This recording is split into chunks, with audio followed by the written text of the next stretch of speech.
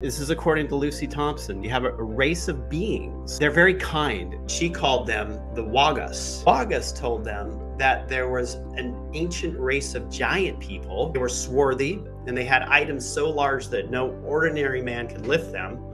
And then also large animals roamed the earth, like birds and whatnot, large plants at this period of time. That age was the age of the giants. And the giants, the Wagas stated, were very cruel and wicked. They used to eat the Wagas. There are stories, like specifically coming out of Nevada, where the red-haired giants would go after the native peoples there and eat them.